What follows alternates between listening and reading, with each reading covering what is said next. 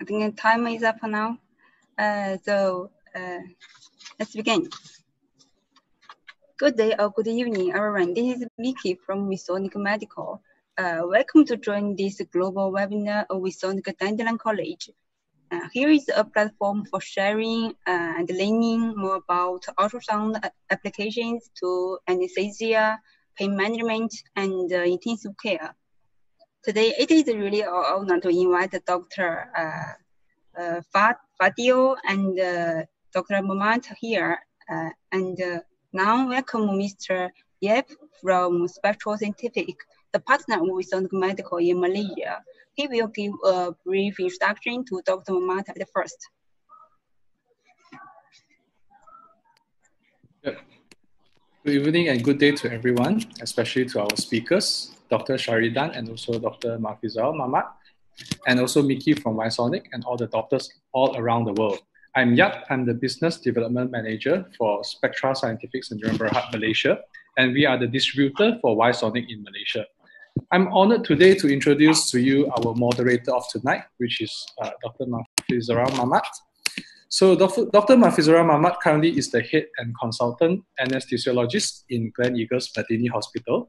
He provides anesthesia for all the specialties and heads the critical care section of the hospital.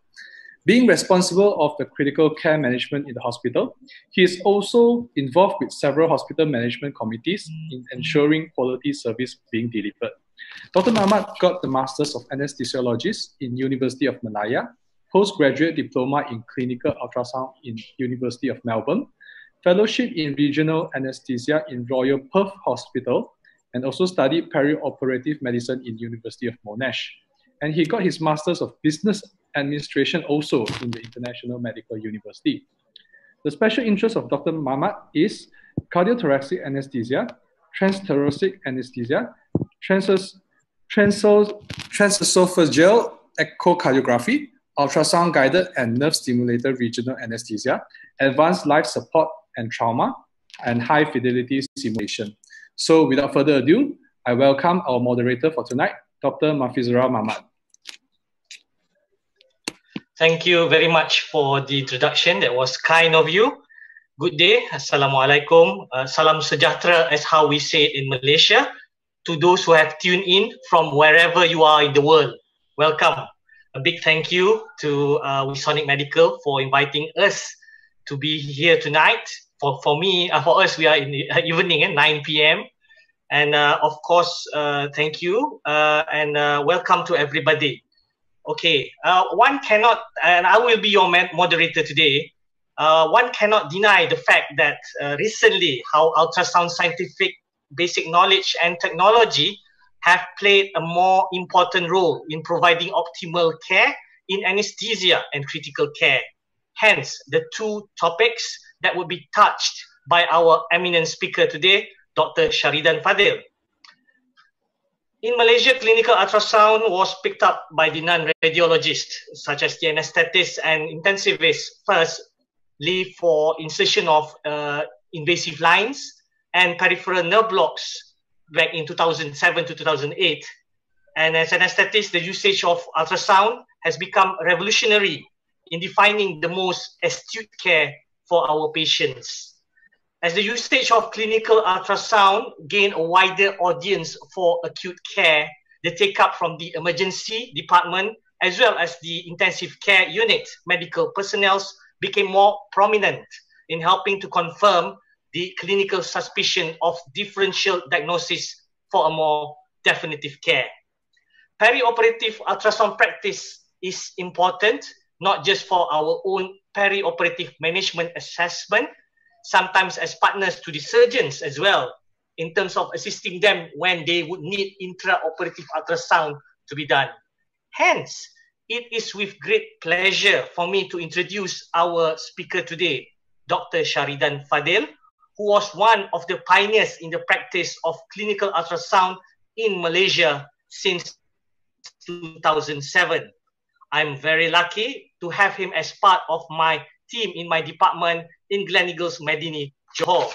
The two topics that he will present today would be the overview of perioperative ultrasound and lung ultrasound for anesthesiologists. Dr. Shahridan is a very prominent speaker and well known amongst the anesthesia and intensive care fraternity in Malaysia, as well as in the Southeast Asian region, as well as Asia. He was a medical graduate from the University of Malaya, Malaysia, and obtained his FRCA. He was then attached to a teaching hospital, National University of Malaysia, before playing his trade in Singapore and came back to Malaysia in 2017. Dr. Shahridan FATHIL was the past convener of the Special Interest Group in Regional Anesthesia, College of Anaesthesiologists, Malaysia, from 2009 to 2017. He is currently the director in the board of directors of the Asia Oceanic Society of Regional Anesthesia, AUSRA. He had also served as the president of the Society of Emergency and Critical Care, Critical Sonography, Malaysia, and currently still sits in the executive committee board. He actively publishes in journals with interest in ultrasound-guided regional anesthesia, point-of-care ultrasound, and airway. Without further ado, I present to you Dr. Shahridan FATHIL. Thank you very much, Dr. MAFEITZERAL MAMAT, for the kind introduction. I would like to thank Wisonic for inviting us to share with us our passion in perioperative ultrasound. Assalamualaikum and a very good evening from Malaysia to all the audiences throughout the world. Okay, without further ado, I would probably start my presentation now. I'm just going to press the share screen. Desktop. Okay.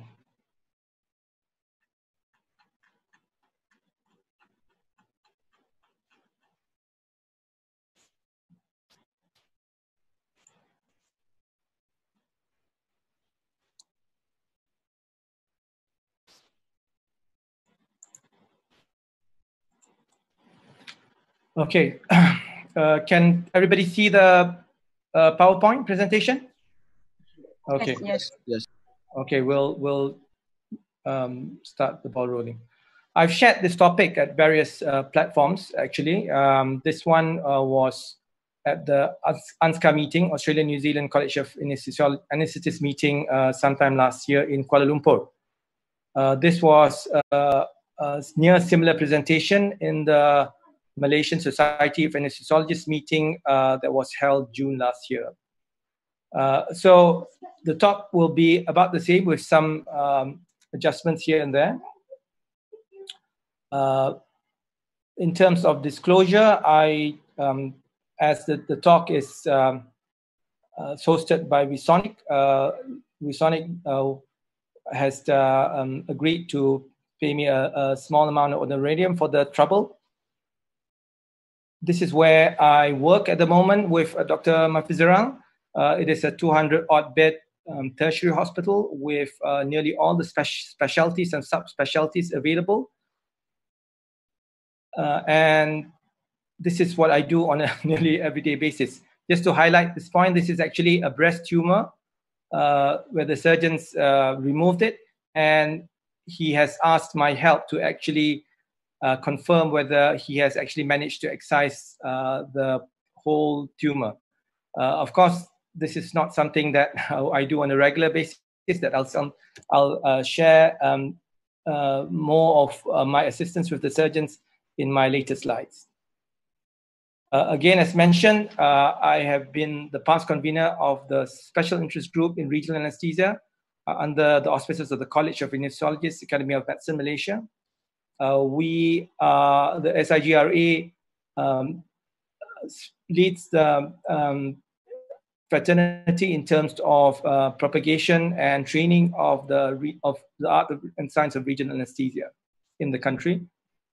I also mentioned I was the past president of the Society of Critical and Emergency Sonography, which is actually the WinFocus Malaysian chapter. WinFocus stands for World Interactive Network Focus on Critical Ultrasound, which is actually a non-profit body with the passion and interest to spread the use and science of critical or point of care ultrasound. So in order to start the ball rolling, it's also important that how we look in the past and how ultrasound has actually been practiced by anesthesiologists. If you look at the literature, it was in 1978, there was this actual article on the use of Doppler ultrasound in the detection of the subclavian vein. So basically, the Doppler was used to actually locate the subclavian artery, and the supraclavicular block was performed with a kind of a hybrid landmark technique. It was only in 1989. This was actually the first documentation of ultrasound-assisted peripheral nerve block. So this was two authors from Singapore, actually. What they did was actually in the upper image was actually an auxiliary view prior to a block. So, and then they put down the ultrasound and perform a block as a landmark technique, and then subsequently afterwards took an image, a video of the block, after the auxiliary compartment afterwards. And you could see definitely there's a lot more LA at this particular point. So this was the first documented ultrasound-assisted peripheral nerve block. Subsequently, Stephen Capral and an Austrian group did an ultrasound, real-time ultrasound guided supraclavicular block. And you could see this is actually pre-block, and this was post-block. So even at this point in 1994, there was probably more of imagining rather than imaging, because it's technically, very difficult. Again, I'm just going to show you what was before and what was after. So at this point. Now, with more advanced machines, what we can actually visualize is a lot more of the microstructures. This was actually a publication by a colleague of Manoj Kamakar. So what he did was looking at, this was the distal sciatic nerve at the popliteal area. And if you, with a high frequency machine and with high resolution, what you can see is not just the nerves, but the structures, the fascia around it. Like for example, you can see the paraneural sheath, the epineurium, the nerve vesicles itself, and the subparaneural compartment. So there's a lot more that you can actually see. And this is actually helpful, particularly in doing a very targeted block. And then more recently, we had, in 2011, there was a description of using ultrasound in assisting in doing spinal and epidural. So this was a publication by Chin Kijin and Kamaka. So just skimming through it, I'm not going to go into great detail because in the interest of time. So what we normally do is actually look with the transverse view, particularly to look at the centrality of the spine, and looking at the paramedian sagittal oblique view to look at the levels. Again, this is what you look for in the transverse view. And this is where, you look at the tip and you mark the centrality of the spine. This is in between the spine, where you can see in a patient who is probably a bit younger, you can actually see even the posterior complex. This is where the ligamentum flavum and the dura sits. And then there's also been description of using particularly using the linear probe to locate the interlaminar space for thoracic epidural, and then approaching it using a paramedian approach. More recently, interfacial plane blocks has been described very well and has become popular. The initial description was for the tap block. Now, this was the tap block, and for those who are probably new to ultrasound-guided facial plane block, these are the three layers of the abdominal wall muscles, the external oblique, internal oblique, and transversus abdominis, and this is where you put the local anesthetic to perform the transversus abdominis plane block. And more recently, the quadratus lumborum. So technically trying to put, when you put the needle and local anesthetic at the point between the transversus abdominis and the quadratus lumborum, hoping to actually make the local anesthetic move a bit more posteriorly and hoping for a better spread of the local anesthetic. There's also descriptions of the PEX block. I'm not going to go into great detail, but this has been described particularly for breast surgery as well as some form of thoracic surgery. More recently, the new kit on the block, this is erector spinal plane block. So technically, instead of going epidurally, the idea is actually to deposit local anesthetic on beneath the plane of the erector spinal plane block. So between the transverse process and the erector spinal plane. There have been quite a few studies to actually prove its efficacy. This was actually by Philip McCare and his Vietnamese team. So this was looking at actually open cardiac surgery, and they have actually shown that the morphine consumption is very much less when patients are given erector spinal plane block. This is technically where you put it. So basically between the transverse process and the erector spinal muscle. Again, and in the catheter continuous technique, this is where you put in the catheter.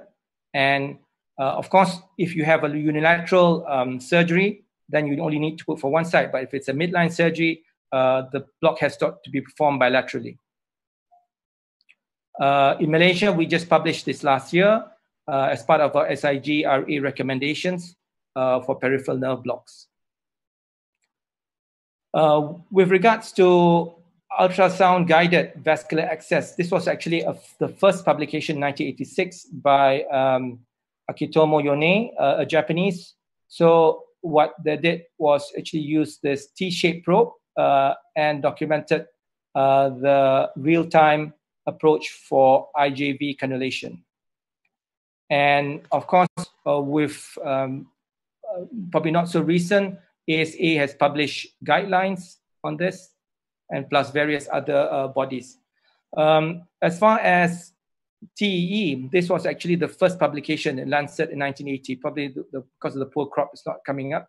But the use of the electrosonic endoscope, and subsequently, since 1980, TEE has become an important modality for monitoring in the cardiothoracic anesthesia realm. There's also been, apart from cardiothoracic surgery, there's also been description of the use of focused intraoperative transthoracic echo to monitor hemodynamics as well as to guide in fluid therapy. Okay, so initially it was only in 2011 that there was actually a first documentation of the use of lung ultrasound to confirm the diagnosis of, it was a two-case series. So to confirm the diagnosis of pneumothorax. This was published in Anaesthesiology in 2011. So subsequently, there was an editorial in the same issue.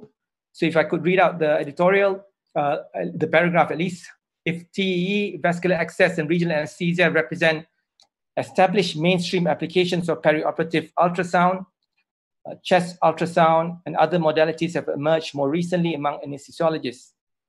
So technically at this point, we are at 2011, we can see that now there are emerging modalities of the use of ultrasounds rather than the traditional TE, vascular access, and regional anesthesia.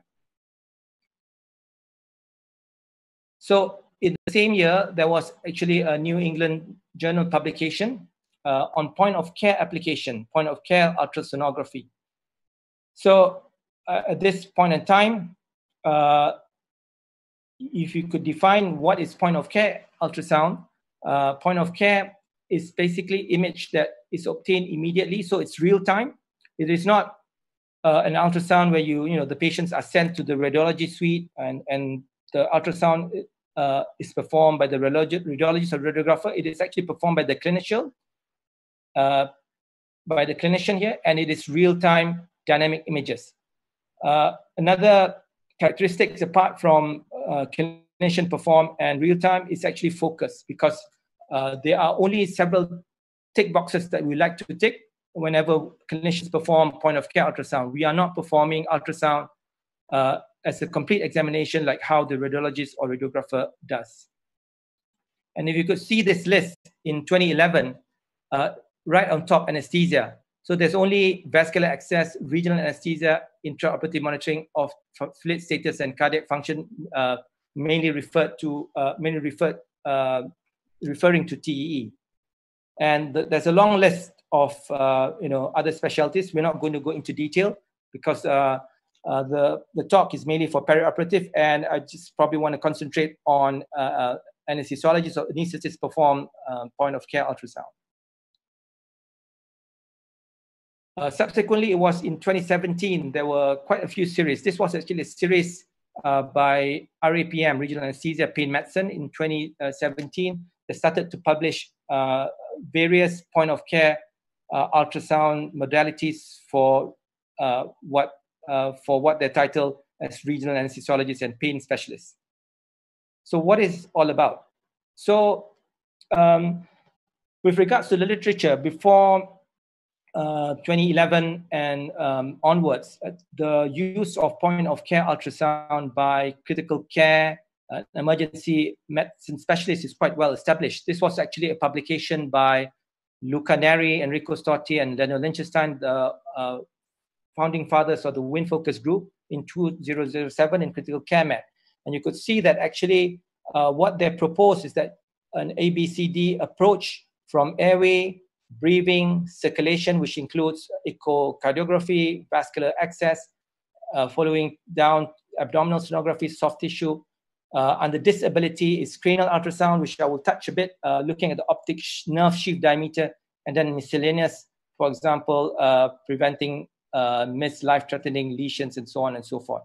So this is an ABCD approach. It has actually been used and well documented in other specialties. It was only anesthesia picking it up probably in the last 8 to 9 years.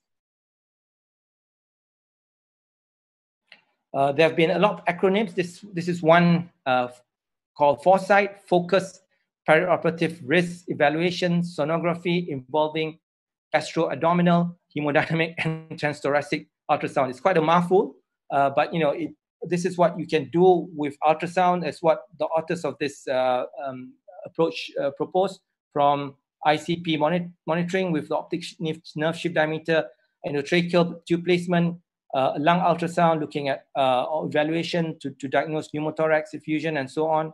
Looking at the fast examination, focused abdominal sonography for trauma for evaluating free fluid, vascular access, hemodynamics, which include IBC examination as well as cardiac evaluation.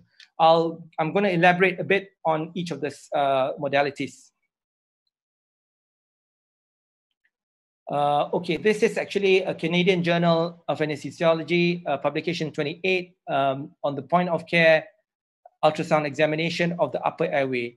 And you could see that in the indications, it is listed as cricothyroid, identification of the cricothyroid membrane for the pre-anesthetic airway evaluation, tube, ETT placement, as well as evaluation of the trachea and vocal cords.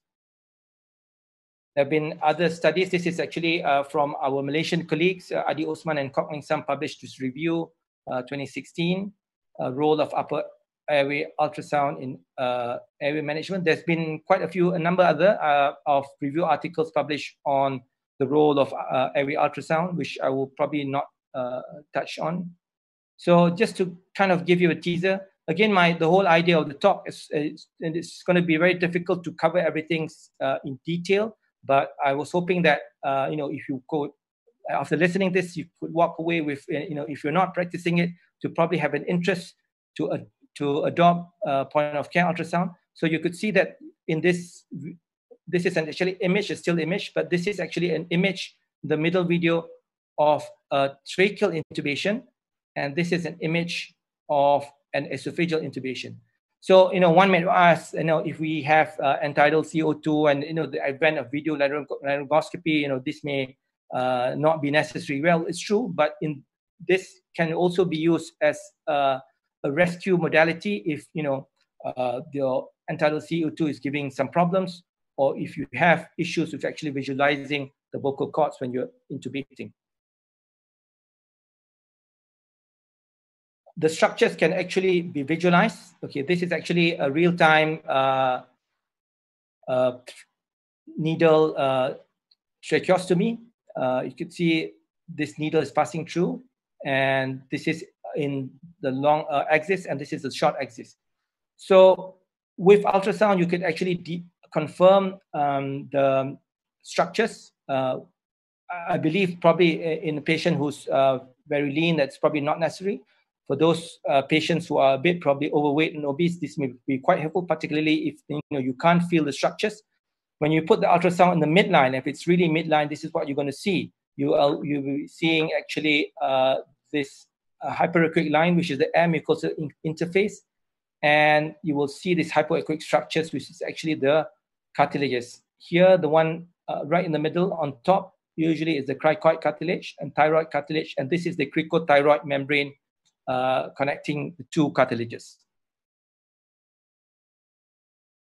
This happened a week or two ago, where we had a difficult tracheostomy. My ENT, this was a formal tracheostomy by the ENT, but what the surgeon was having difficulty in actually palpating, because the patient was actually quite obese, the structures, and I offered to help by actually documenting and confirming the structures. So this point where the surgeon is actually pointing is actually the cricoid cartilage, and this slope downwards on the curse, what my cursor is showing is actually the cricothyroid membrane. So even though the surgeon should have probably been best equipped with the skills, but if they're not, then I believe as part of a good teamwork, the anesthetist should also be able to assist the surgeon in this particular instance. So there have been quite a few studies looking at how airway ultrasound can be used to predict a difficult airway. So I'm just going to probably just skim through because it's probably going to be quite lengthy if I cover it in great detail. So this is technically, if you put the ultrasound and you look for the hyoid bone, if you cannot visualize the hyoid bone, it predicts actually a relatively low sensitivity of 70%, but a very specific 97% of a cornea Lehen of more than 2 or more. So it's just to show that if there's a lot of pre-tracheal fat, then definitely you will be dealing with a possible difficult airway. Again, ultrasound of the tongue, and if it's thicker than more than 6.1, is it an independent predictor for difficult intubation? There have been other published measurements or modality measurements with regards to predicting difficult airway. So from using the tongue base to skin, anterior and soft tissue of the neck, and so on and so forth. With regards to prendial status, estimation or I would say confirmation of prendial status with ultrasound. So this was actually a review article by the Toronto group. So we can actually use ultrasound by looking at the antrum.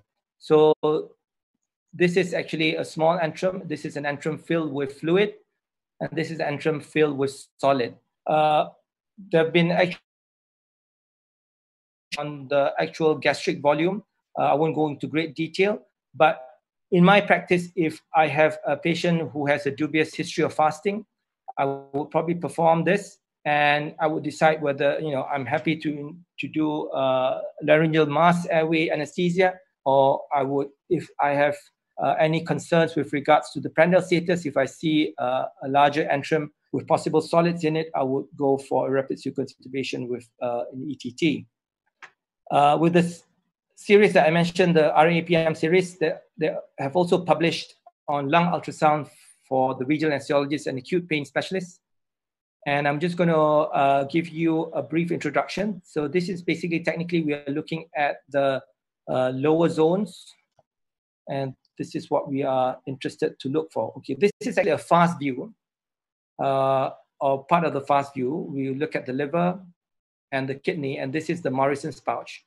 But can you see this? This is actually the sliding sign. This is actually the pleura moving in and out, and this is the diaphragm. So by looking at this, when you're dealing with a respiratory emergency, you know that you are not dealing with a effusion and you're not dealing with a pneumothorax at that particular point. There's been a publication, a WIN-focused publication in 2012 by Verpuccelli et al., International Evidence-Based Recommendations for Point-of-Care Lung Ultrasound. I'm just going to show you a flow of how we look, how we confirm, we rule in or rule out a pneumothorax. So we look for B lines, lung point, as well as lung pass. I'm just going to show you a video of lung point. So this is the point where at this particular white X, okay, you could see the sliding sign. So sliding sign is actually normal lung, you can see, and then there is no sliding sign. So this is actually a point where the probe is actually at this white arrow. So at a point where there is a pneumothorax, and there's also part of the lung that actually is being ventilated, or, you know, whether it's spontaneous or active or an IPPV. So if you find this somewhere a bit more posterior, you can confirm that there is actually a moderate or a big size pneumothorax. So I've actually used this to diagnose pneumothorax, and this you can do real time without even waiting for the chest X-ray to be done. There have been also documentation on the use of ultrasound to actually guide in terms of alveolar recruitment. In this particular Korean study, where they were looking at lung ultrasound in infants and how the alveolar recruitment maneuver is guided by the findings of lung ultrasound. For example, these are actually B lines, and these are actually consolidation prior to the actual alveolar recruitment done. This is actually a protocol published by Daniel Lichtenstein, the father of lung ultrasound. I won't go into detail, but technically with ultrasound, you can diagnose pulmonary edema, you can diagnose pneumonia, pneumothorax, as I showed you earlier on, pulmonary embolism, if technically if there's not much findings, and pneumonia COPD. So this is actually a purist protocol where there's no incorporation with other ultrasound examination. But I think in most point of care or perioperative ultrasound practitioners, we do also incorporate other examinations, particularly focus echo in our assessment of the lung. Okay, speaking of focus echo, this was actually the RAPM article, Focused Cardiac Ultrasound for the Regional Anesthesiologists and Pain Specialists again. Oh, I'm sorry, I forgot this was supposed to come earlier on. Okay, I know there was probably some interest with regards to COVID-19. I've just picked up some of the articles here. Not that I'm going to dwell so much in the management of COVID pneumonia, but just to highlight some of the findings. This is actually the findings by the Italian group looking at the pneumonic changes which occurs with ultrasound. And these are actually B lines which are consistent with a wet lung. These are actually subpleural consolidation. These are also consolidation. So there's actually enough, there's actually quite a bit of evidence nowadays with particularly from Europe of the use of lung ultrasound. And in some instances, lung ultrasound can replace the CT scan, particularly if patients are very unstable or on high settings, and where CT scan or bringing the patient down to CT scan room may be detrimental to the patient.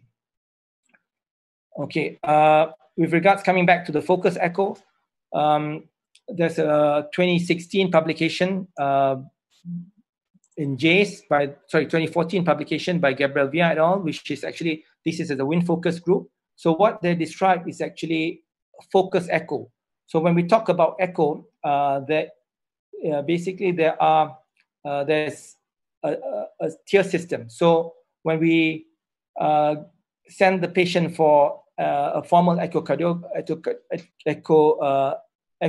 examination, usually it will be an expert or a echocardiographer who is performing it. And then there'll be somebody, let's say an intensivist managing patients who are using echocardiography. So most likely the echo that is performed is actually an intermediate echo, or what we call an echodynamics. But what we are proposing that most acute care physicians, including anesthetists, should actually have some form of basic echocardiography, or we say focus echocardiography. So when we say focus echocardiography, we are not we are not diagnosing something which is a bit more complicated. It is something that what we want is actually to diagnose at least these 4 conditions. When you have severe hypovolemia, basically when you have hypercontractile heart chambers with small volume, or a massive PE when you have the right side dilated, or a fusion with a tamponade physiology in this particular view, as well as a severe left ventricle dysfunction. If you can, the focus echo is for us to actually use and diagnose these extremes. Where it's somewhere in between, it's probably best to actually refer to an echocardiography expert. There's also been some documentation on the use of focus TE. So this is actually coming from the emergency medicine literature on the use of, instead of using 20 or 30 odd views, you only need to have 4 views to actually assist you in managing shock patients. Let's follow the protocol. One of the first few, the first description of point of care ultrasound was actually focus assessment with sonography for trauma. And it's been part and parcel of the ATLS, looking at possible bleeding, blunt or penetrating abdominal trauma. But now this is an 2019 RAPM application. Anesthetists can also use FAST, for example, of course, when you have a shock patient, hypotension in PACU, when the differential diagnosis in the critically ill, as well as unique conditions, for example, nausea, vomiting, or abdominal pain following hip arthroscopy. So there's been a documentation of actually what happened in hip arthroscopy is that there is actually leakage of the arthroscope of the fluid in the joint into the abdomen, and it causes a bit of nausea and abdominal pain. And you can confirm this by actually doing a FAST examination. So what is FAST about? So there's actually a 4 view, but later on they have described an extended FAST, which technically is incorporating lung ultrasound into the 4 views. I'm just going to show you what is normal and what is abnormal. So this is normal. You can see again the Morrison's pouch between the liver and the kidney, and this is actually abnormal. Can you see the sliver of hyperechoic area here? So technically in FAST, if you have this sliver of hypoechogenicity, it is actually fluid until proven otherwise. And in case of trauma, the fluid is blood until proven otherwise.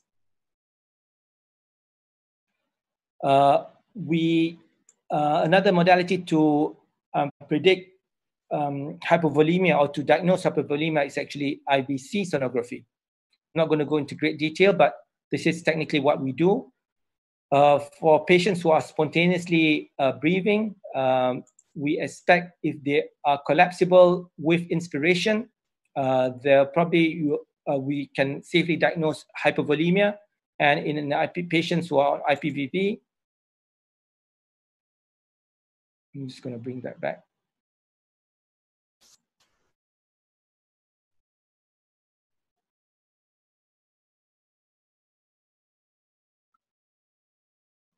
Okay, patients who are on IPPV, there's distensibility index. Anything more than 15% increase in the diameter of the IVC during IPPV, it predicts actually hypovolemia.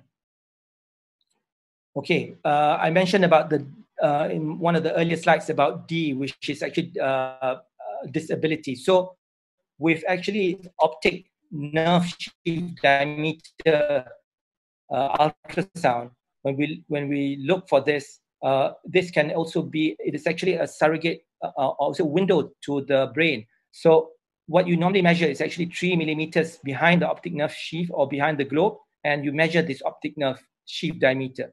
In normal patients, it should not be 5.2. In some studies, say 5.4 millimeters. So I'm going to show you this particular video. So can you see that? So this is actually the optic nerve sheath. Probably not very straight to the globe. So this is what we want to see.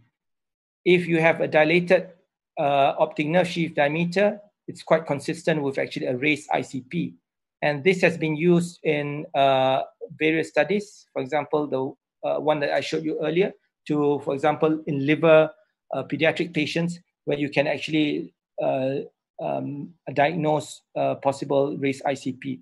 Of course, in a tertiary hospital, it's probably not so important because you can easily get a CT scan done. But imagine this is quite helpful in a resource-limited environment.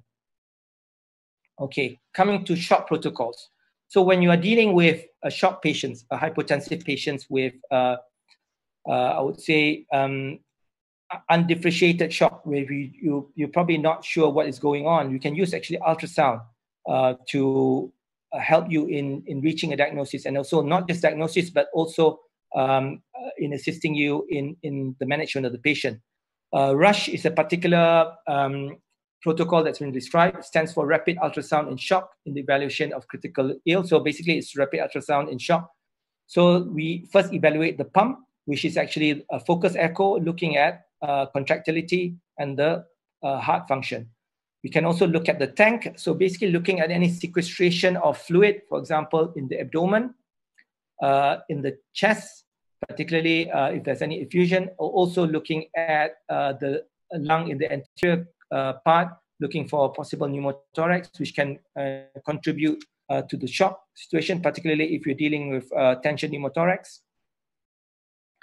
And then eventually looking at the pipes. So, for example, this position, suprasternal notch, as well as the C and D, what we're looking for is AAA,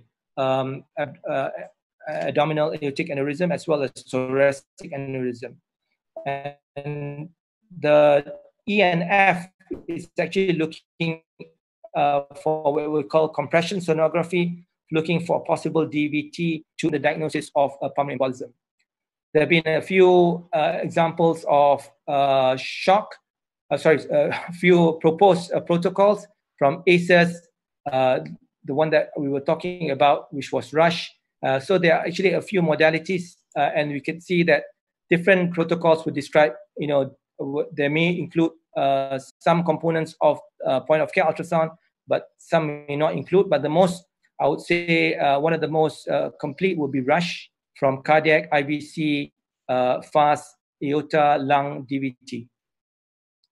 There have also been incidental findings for those who are practicing, vascular ultrasound, vascular access, as well as ultrasound guided regional anesthesia. It's important for us to actually realize or actually picked up abnormal findings. This is actually a case report of femoral nerve block where the practitioners actually diagnose deep vein thrombosis. This is an example of a video of a deep vein thrombosis. You could see that even the arteries are kind of compressible. You apply enough pressure, and of course, what the vein where the thrombosis sits are not occluded, are not very occludable. So it's important not to do it too much, because you might actually dislodge the thrombosis and cause pulmonary embolism itself. There have been other findings as well. For example, you can actually look for splinter. Of course, this may be probably true for emergency physicians, but in my experience, I've had actually assisted surgeons to actually look for foreign body, and instead of they would the surgeons wasting their time with II actually help them, particularly when we're dealing with non-metallic object. Again, these are abnormal, this is actually an abnormal nerve, a schwannoma, abnormal thyroid. This is important, particularly when we're dealing, I've actually diagnosed this when we're doing, for example, a supraclavicular block, interscalene block, you will most likely see something abnormal. It's important when you pick it up, at least, refer appropriately. And of course, abscess. I've helped quite a number of surgeons, particularly when we're dealing with cold abscess, when it's not really shiny and red outside, and they have difficulty in locating it. So it's much easier for them to actually, we identify where it is, and then, the incision is going to be very accurate. Okay, where are we? We've talked about the past, and then a bit, of course, quite significantly about the present. Where are we going to go in the future? So we have seen from card-based, this is probably a bit more, I would say, compact card-based, to laptop-based, and now we have, tablets or phones being attached to probes, and these can actually function as an ultra-mobile ultrasound system. There have been a recent, not so recent publication, some 2017, in circulation of this handheld echo machines or handheld ultrasound systems. Ultrasound has been made sexy now. This is actually a butterfly promotion image. There've also been ultrasound, for example, Clarius, which is actually wireless, and you can attach it to your phone, and the phone becomes an ultrasound. This article just illustrates to us, because of the access of ultrasound, there have been a democratization of ultrasound. Everybody can get access to ultrasound, and I think it's a good thing that there are a lot more companies coming into the market. For example, Wisonic is coming to the market, and hopefully, when there's more competition, it's actually good for the consumers. So now the concept of focus is probably now purses, where they say that it's personal ultrasound. Everybody can actually afford to actually own an ultrasound system. And 2018 as well, in JAMA, it was proposed that it's maybe time for us, the medical fraternity, to add the fifth pillar of bedside examination, from just inspection, palpation, percussion, and auscultation, which is very traditional, what we were taught in medical school, and now to include insonation as well. So apart from just auscultation, it's important now for us to insonate as well. Sometime last year, New York Times published it. So basically what a group of volunteer workers did from the US did was actually, in a mission, they brought this butterfly systems. And what they did was actually diagnose pneumonia. See, these are all patients who are most likely will have TB if they have chronic pneumonia. And instead, of having ultrasound, which is nearly impossible in this doing chest X-ray in this resource-limited environment, they brought ultrasound and made a diagnosis of chronic lung conditions.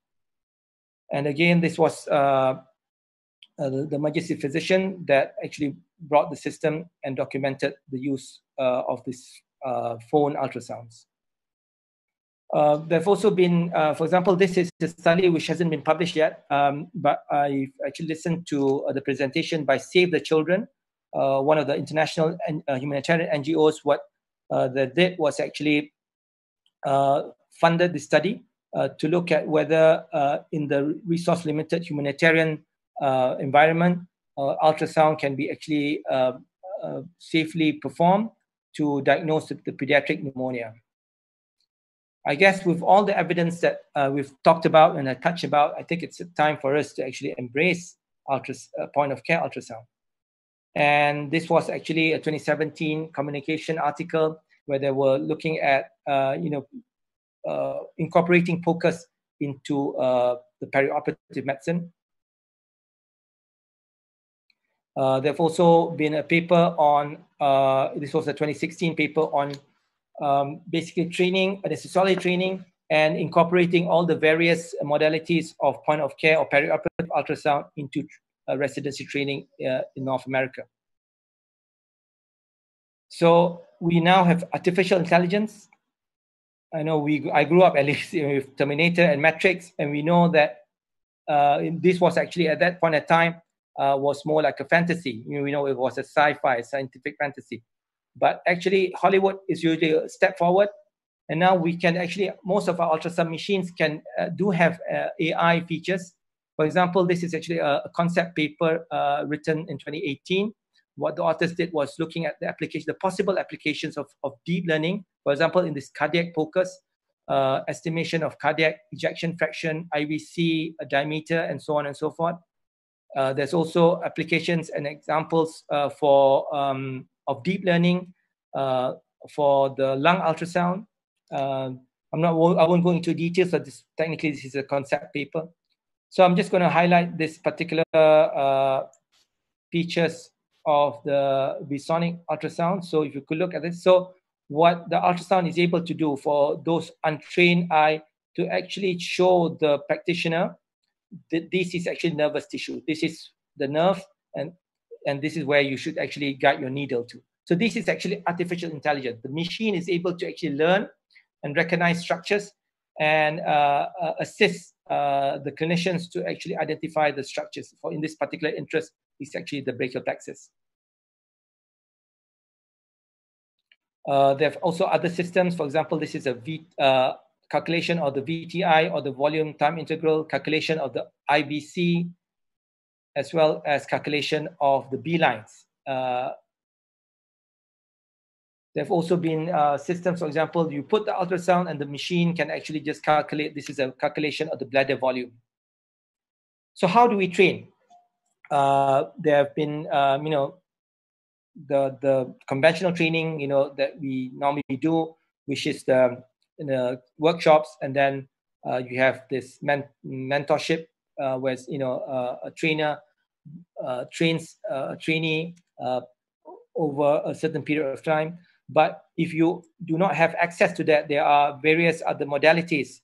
For example, of course, you have the web-based training. This is actually a decent website, Ultrasound USRA, a Toronto website. And even in this particular website, there's actually POCUS. There's actually a subsection of POCUS. There have been other, this is a machine that I've used in Singapore, which is a hardware. So instead of having a model and having an ultrasound and then working on the model, this is actually a mannequin, and it's actually what it does is actually detects the probe and generates an image, and not just generate an image, but actually can show the trainee the various anatomy of the heart. So again, this is actually an image of the heart works. More recently, there have been, for example, this is SonoSim. So it's actually a probe with this particular instrument. What you do is, subscribe, and then with the subscription, the internet program or software is able to actually function as if you're owning an echo simulator. So I think I would end my first talk with just this caption. This was actually a 2016 publication, Perioperative Ultrasound. Even after 2016, I think the future is still now, because the uptake is probably not as much as I would like to see, because I think, for example, emergency medicine and intensive care is probably adopting point of care ultrasound much faster than anesthesiologists. Thank you. I'm going to now shift straight to my second lecture. Okay.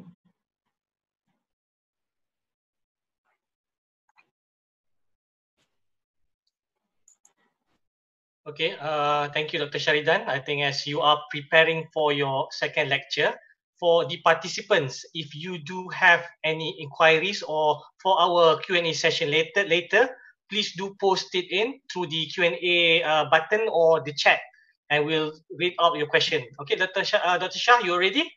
Yes. Okay, so lung ultrasound for the anesthesiologist. I won't go into great detail, because actually to talk on lung ultrasound, and I think in the interest of time, we probably have about 10 odd minutes or so. It's more on the technique or the basic technique on how to perform it. I'm just going to skim through some of the evidence. Okay, again, this is my association. This was the original paper by Liechtenstein Einstein in 1993, the father of lung ultrasound, where he documented the use of ultrasound in his ICU, 150 patients, of which he had a handful of patients who had empyema, pleural effusion, apical pleural effusion, with patient with ARDS. So this was one of the earlier documentation of the use of lung ultrasound in the ICU. And then eventually, the article that I showed you earlier, this is a 2012 recommendations by the WinFocus group. And again, I showed you this earlier, 2007, Lucaneri and Ricostotis EBCDE approach of point-of-care ultrasound. Again, this is what I showed you earlier. And in anesthesia, there's no mention of actually lung ultrasound. It's actually in critical care medicine, there's actually pulmonary assessment, which is lung ultrasound. So where we are today, this is the original article, 2011, Anaesthesiology on the diagnosis, 2 cases of pneumothorax perioperatively. And this is where, the mainstream of TE, vascular access, and ultrasound guided has been challenged with other modalities. One of the first few articles was this, the use of lung ultrasound to look at lung consolidation and air bronchogram. There have been various studies quite recently perioperatively. This is lung ultrasound in diagnosing anesthesia-induced atelectasis in children. And also lung ultrasound in atelectasis after general anesthesia. So something that we can use, particularly if we have patients who desaturate, perioperatively, or even do not desaturate but are high risk for atelectasis, we can actually perform lung ultrasound and as I mentioned in my earlier talk, use lung recruitment to actually look at the success of the lung recruitment. This is actually a review article, 2016 in BJ Education. Again, this is a review article, but this is a Romanian journal, probably not so. There have been also intraoperative lung ultrasound, a clinical dynamic perspective. More recently, this was published, the Journal of Cardiothoracic and Vascular Anesthesia, Perioperative Lung Ultrasound for Cardiothoracic Anaesthesiologists, lung recruitment in children. Just to show, from this is where the wet lung to a probably slightly reduced number of B lines. I'll show you earlier, in my later slides. Again, every recruitment, I think I showed this in my first lecture. I'm not going to go into detail. There was also a review article in RPM. And this is, they evaluated the use of lung ultrasound against chest X-ray in diagnosing post-operative pulmonary complications after cardiothoracic surgery. And they found that the lung ultrasound was a lot better in diagnosing post-op complications. Again, in pediatric cardiac surgery. So in terms of evidence, there's actually very good and evidence out there to actually use lung ultrasound in the perioperative period. But how do we do it? Okay, so we can use all probes, but technically the more common one is the curvilinear probe or the linear probe, and it has to be the indicator usually CAFLAB or by as a standard. When you look at the transverse view, the indicator is usually on the right side of the patient. But all probes have actually been used and has actually been used in most studies. So you can use all the probes, but you must understand the limitation. For example, if you use a linear probe that you know that you're not going to go anything, the image that you see will not go deeper than 5 centimeters. Okay, this is how you see. Because I would recommend that you, as you do a longitudinal scan first for screening, and if you have anything abnormal, then only move to a transversal scan. This is the division of the topography. For example, if you want to document, then you say FL1, the left side one. So this is the anterior axillary line, and this is the posterior axillary line. And of course, you have the 5-6, but you must also remember that you have a scapula here. So usually the scan will be paraspinal. Okay, so let's scan. Okay, this is a normal lung. Let's see what a normal lung looks like on the ultrasound scan. Okay, can you see this is actually a shadow of the rib, and this is actually the sliding sign. So can you see this movement? So this is actually the movement of the parietal or the parietal pleura on top of the visceral pleura. And what you see down here below is actually the reverberations or artifacts, what we call the A line. This is the A line. So these are reverberations. I won't go into the great detail of how it is generated. Okay, if we move from the right lateral chest, if we screen this again to recap, you have the liver, you have the kidney. And this is the sliding sign, or some will call the curtain sign at this point. So if you have an effusion, if you're looking down at the dependent area, you will not see this. Because when you see this, you know that you are not dealing with any fluid collection at the dependent area of the chest. If you go on the left side, instead of the liver, you will see the spleen, kidney. This is splenorenal recess and diaphragm, and this is what you're going to see. Because this is important to realize, because, for example, if you have consolidation of the lung, you need to differentiate that consolidation is not actually a solid organ of the abdomen. Let's see what about abnormal lung. So in terms of pathology, we use lung ultrasound to diagnose 4 main pathologies: perfusion, pulmonary edema, pneumonia, and pneumothorax. Effusion is going to be dependent. So again, as I showed you before, this is an echogenicity and it's consistent with fluid. So you will not see, when there's effusion, you will not see the sliding sign. And in some instances, what you see, this is the actual lung where it has been compressed. So this is an atelectatic lung appearing in the effusion itself. There's actually a syndrome called interstitial syndrome. So this is actually a radiological syndrome where if you have increased interlobar septal thickening with increased lung water, for example, it can be pulmonary edema, or it can be an early onset pneumonia, or even a lung contusion. So what you will see eventually is this. This is the A lines that we talk about. You have to play this. Okay, and this is B lines. It's moving. So the more the B lines, so the more florid the B lines and the thicker the B lines corresponds to a worse interstitial syndrome. Okay, I won't go into detail on how it's generated because it's actually reverberation. So the pattern of thickened interlobar septa or ground glass appearance on imaging study. So the differential diagnosis when you have B lines and diagnosis is alveolar interstitial syndrome is actually pulmonary edema, pneumonia, contusion, or ARDS. So again, this is a mnemonic picture. With treatment, what happens is that you have improvement of the pneumonia. Okay, so this is a pulmonary edema picture. So you have on the upper parts or the non-dependent area, you have more B lines. For the dependent area, you will see a bit more effusion. This is consistent with pulmonary edema. Pneumonia, this to show some examples. When most of the other, for example, when you A lines or B lines, these are actually artifacts, but this is actually not artifact because of the fact that the alveoli is flooded with exudate.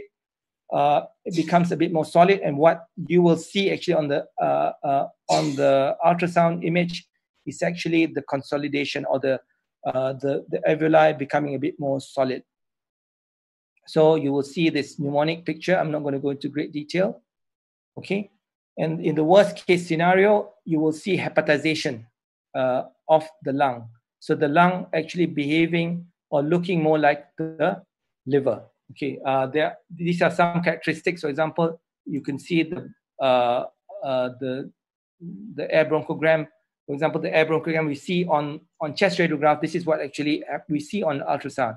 Because with ventilation, you can see that the bronchus is actually being separated, and it appears on the ultrasound.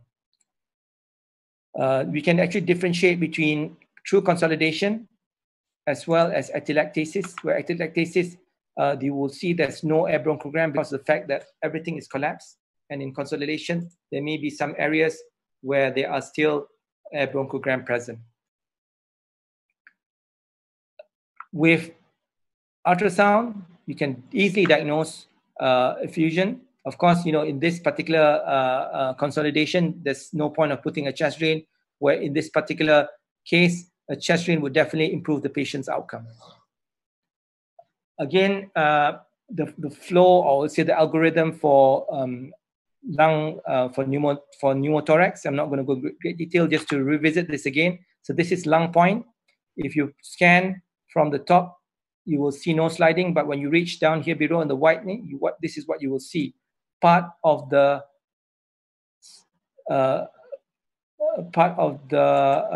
pleura is moving, for example, this one, and some part of the pleura is actually static, absent of sliding sign.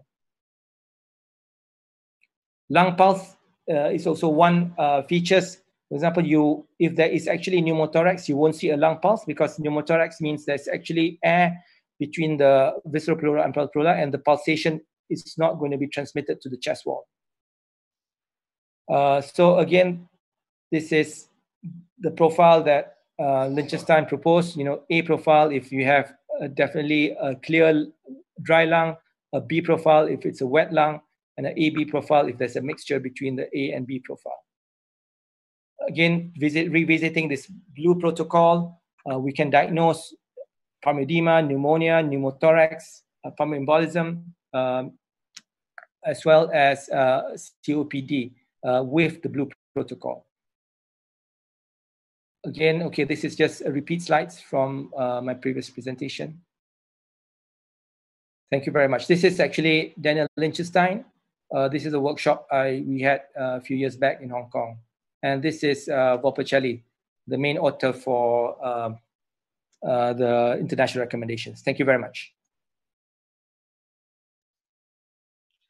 Thank you very much, Dr. Shah. That was a very comprehensive, and I think I could not what do you say, to be fully concentrated for the past hour of the two presentations. All right, I think the agenda now, I will proceed to the Q&A session. There have been a few questions that been asked. Dr. Shah, you okay? Yeah? Or you need to have a sip of water to settle yourself? Okay, so I'll start with the first question from the audience. Do you use ultrasound to perform line placement in plane or out of plane? Why? Thank you. I use both. So of course, I use ultrasound for line placement, central lines, peripheral lines in different cases, and even now, most of my arterial line cannulation will be under ultrasound guidance. In most situations, it will be out of plane, particularly when we talk about most of my patient, the linear probe that we have is a larger footprint. So if we use an in-plane procedure, it's probably going to be quite difficult to cannulate because of the fact that our Asian necks are probably a bit shorter than Caucasian necks. But I also tend to move around a bit, so we can actually move from doing in-plane, out-plane in the same setting, so that we can, particularly when we are having difficulty in to locate. So with out-of-plane, it's also the issue is difficulty to locate or to confirm the tip of the needle, which then if you have that problem, you can actually turn and try to use an in-plane technique. So both have got pros and cons. There have been a few articles showing that you can actually use both techniques to assist you in the same setting, actually. Thank you. Shall I answer the next one? Okay, the next question is, I have not me, it's the question from the audience. I have a very strong potential need to buy an ultrasound. Do you have any recommendation for how many probes I should buy? What type are those probes? And perhaps I think an addition for myself is the kind of ultrasound that you would recommend in the need of the place where they are. I think with regards to how many probes, it depends on what are you going to do. If you are trained with most of the point of care or point of care perioperative use, then probably it's good to have a linear, a curvilinear, as well as an echo probe, a phase array probe. But if you are not trained to do echo, or you may not want to do echo, then probably 2 is enough. But I guess for completeness sake, to have 3 basic probes, which is the linear, curvilinear, and echo probe, would be the best option. Then, of course, if you're not trained, you can get yourself trained eventually, because there are some limitations. For example, you can actually do an echo using the subxiphoid, in the subxiphoid approach using the curvilinear. But if you want to use, the parasternal views and things like that, it may be actually quite difficult using the curvilinear. So the echo probe is quite necessary if you want to do echo on a regular basis. That's it now. All right, the next question. Hello, Dr. Fadhil. Thank you for your presentation. I have a question. What's the difference between point of care ultrasound and perioperative ultrasound? Because I hear many doctors say both of them very often. Oh, I think in my earlier slides, I mentioned the definition of point of care ultrasound, which means that it's clinician performed, it's bedside. So bedside meaning it can be anywhere bedside, technically, whether in the ER, in the OT, in the ICU, even in, for example, in the pre-hospital services. It can also be in the roadside.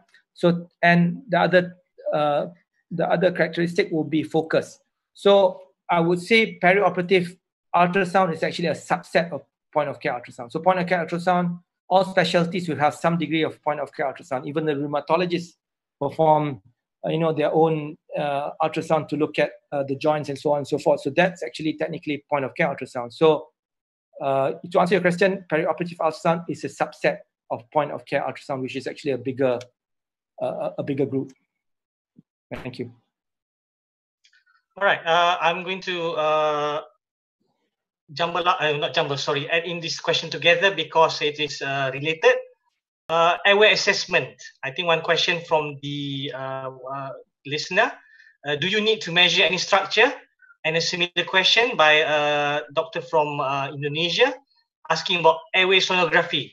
Can you explain in detail how can we confirm the placement of the endotracheal tube by transverse or longitudinal plane? What landmark can be used? Can the vocal cord be visualized? Are we using convex or linear probe?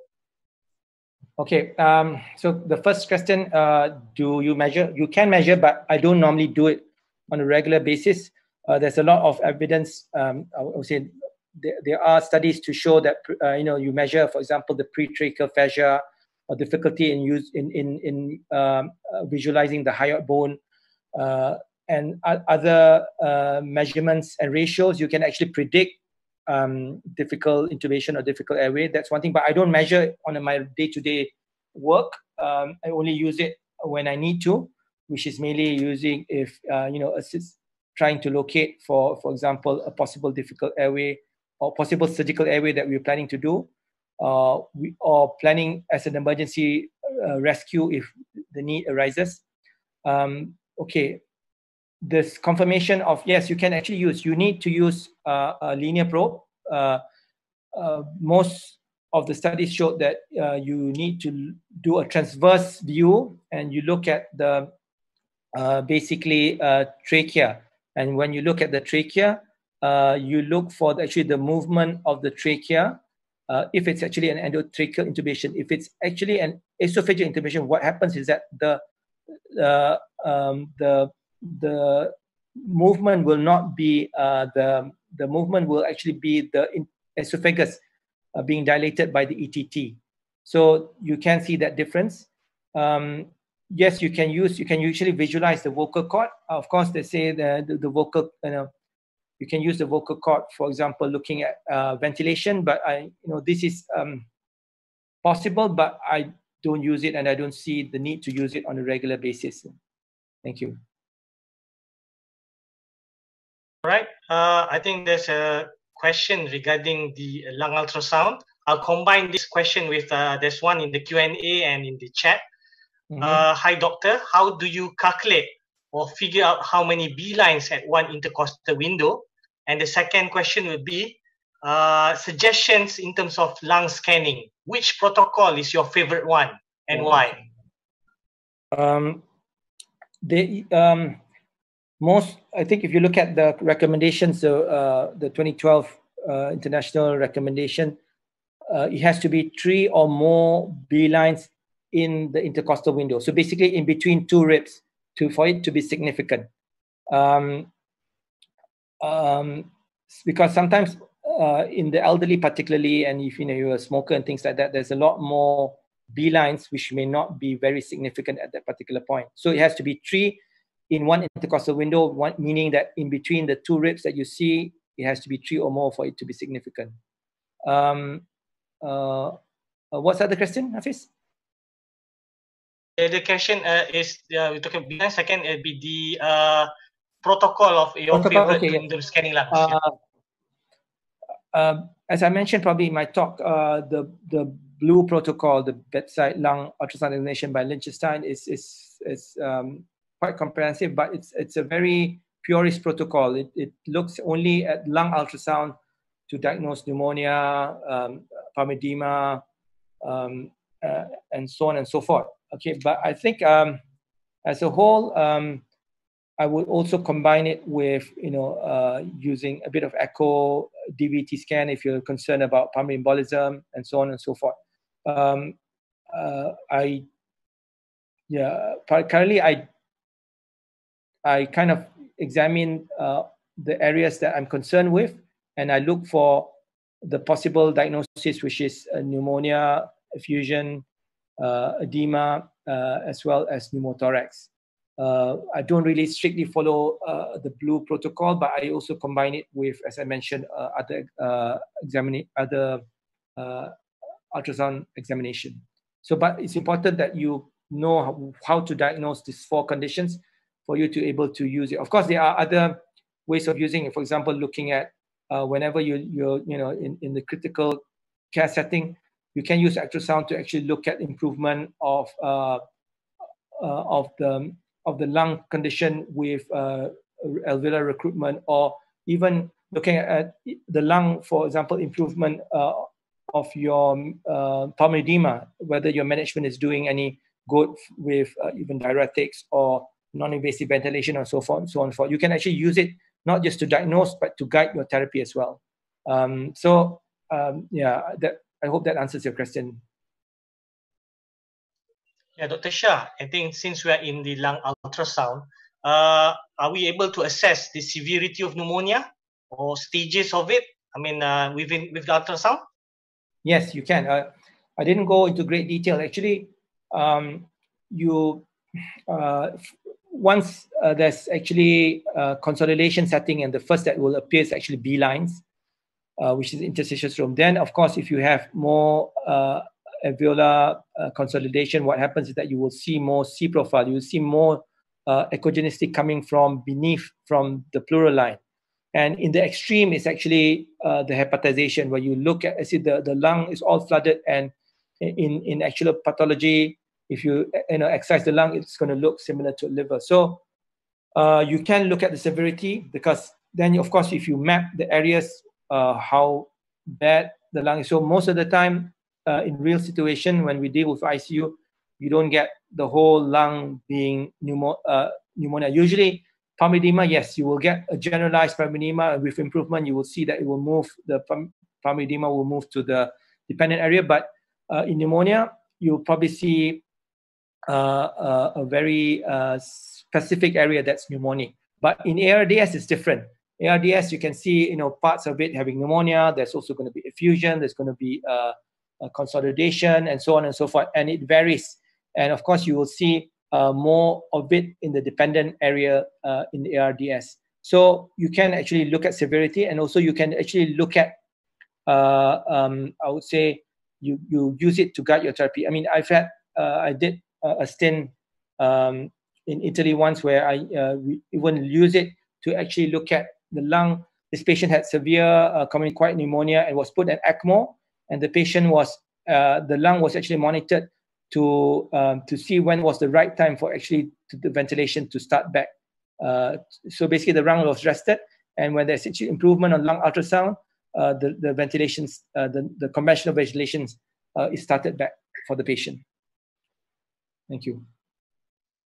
Okay, next question maybe regarding the current pandemic of COVID-19 that we have worldwide. How about your experience, anything while fighting against COVID-19? And you reckon that the performing ultrasound will be safe when scanning COVID patients? And what would your preference precautionary measures in your setting? Okay, with regards to my experience, I have to be honest, I don't have much experience. Most of the patients that we deal with have been negative, the pneumonia patients. I think Dr. Mafiz will probably have more experience, and this will be part of his talk later on. But in Malaysia, at least there have been, particularly from the emergency medicine fraternity, they've actually incorporated lung ultrasound in the screening of possible COVID patients. So because in order to for each and everybody of this to suspected COVID, to get CT scan may not be feasible.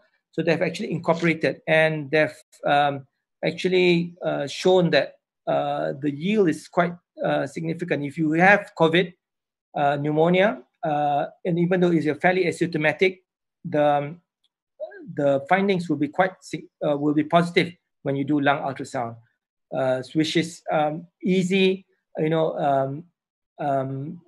doesn't require patient to move around, particularly when they are COVID and then moving around. So there have also been protocols on how to actually do it safely. For example, of course, the patient is PPE, but also the equipment can be actually protected. There have also been documentation in literature of using cordless ultrasounds, for example. So the probe, which is cordless and separated from the actual screen, is actually being covered, and then you scan, and then at least this minimizes the potential of spread through the actual cord and the machine itself. I hope that answers the question. But with this regards, probably we could advertise that you're doing a talk sometime earlier at the end of the month. I just maybe add a bit regarding the for COVID-19 patients. I had the privilege to be in the our Malaysian main COVID hospital during the peak of the pandemic in our country, and definitely ultrasound has been a very useful tool, because partly in terms of the one thing that, of course, we have our own, we take precaution in terms of our PPE and protect ourselves, but it becomes I think what Dr. Shah mentioned in his talk, the fifth element of your clinical examination. Because, for example, when you auscultate, it's very impossible to sort of like have your stethoscope and listen without exposing yourself to the patient directly. And ultrasound plays a role in that sense to get that extra sense and assessing real time what, for example, how when you are auscultating the lung and looking at the ultrasound, as well as the clinical conditions, as I think most of you are aware, for COVID-19 patients to be hypercoagulatic and having conditions of sudden pulmonary embolism, and the assessment of focus, your point of care ultrasound would help you in terms of putting a more direct management to the most likely possible diagnosis, rather than, because you can't really send patient unstable or just blind treatment, so you would be more focused on that. All right, I think another question, I think, okay, about the ultrasound when dealing issues intraoperatively, like abdominal surgery. Oh, okay. If you're dealing, if the surgery is ongoing, there's probably, and if you have, for example, an unstable patient, it's possible, but it's quite difficult. For example, if you want to do lung scan, you can actually go under the drapes and try to do lung scan. Echo is possible to do some views, but not all views. The ideal situation, the ideal answer to that was actually, if you have an unstable patient, who's undergoing laparotomy and you want to use ultrasound to guide your hemodynamic management, is actually a TEE. And as I mentioned earlier, with the non-cardiac surgery, you don't need to be an expert in TEE. There are only about 4 views that's from the emergency medicine literature that you need to master to diagnose the common diagnosis. For example, you're talking about tamponade or left ventricular dysfunction or hypovolemia. These are the main diagnoses that you can actually use a transesophageal echo to actually assist. So if you don't have that, like for example, I don't do much transesophageal echo, so usually I try my best to underneath the ribs, and then use other modalities, for example, central line and things like that, to actually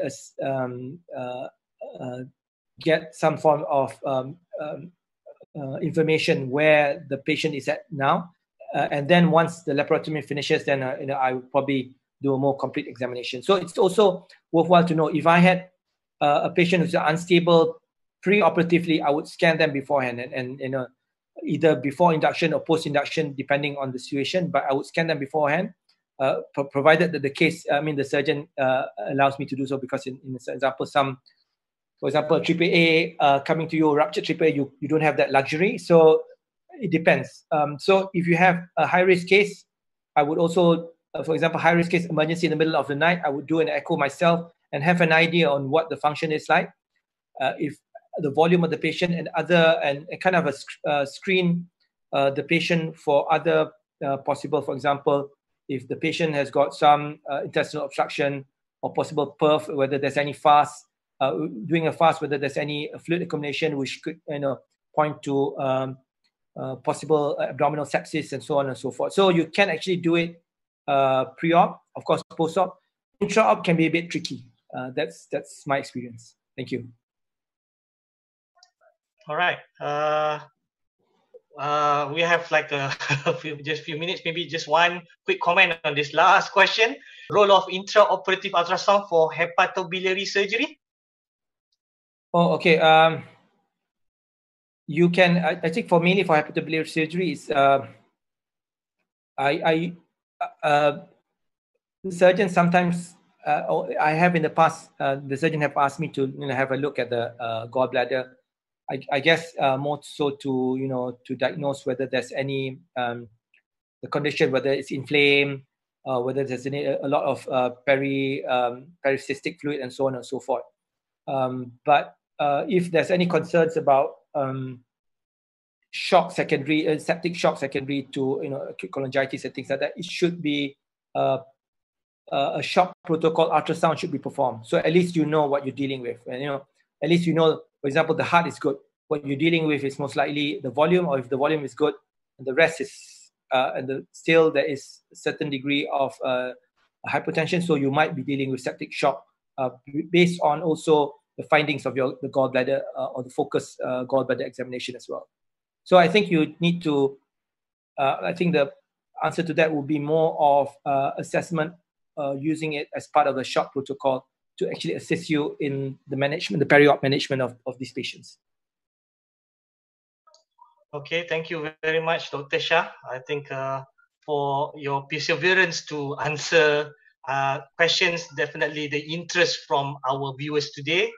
Thank you very much again to everybody to log in and to listen for the whole session today.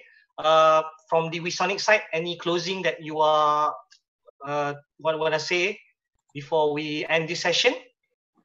Yes. It is really an impressive sharing. I thought the audience enjoyed a lot. Thanks to Dr. FATHIL and Dr. MAMAT today, and especially thanks to all the audience who stay with us all the time. For more information about the Wisonic new webinars, please follow Wisonic public account on Facebook or LinkedIn. Thank you all, and see you next time. Goodbye, Dr. FATHIL and Dr. MAMAT. All right. Thank you very much. Thank you all. Everybody for listening. Goodbye. Thank you, Mickey. Good night. Bye-bye.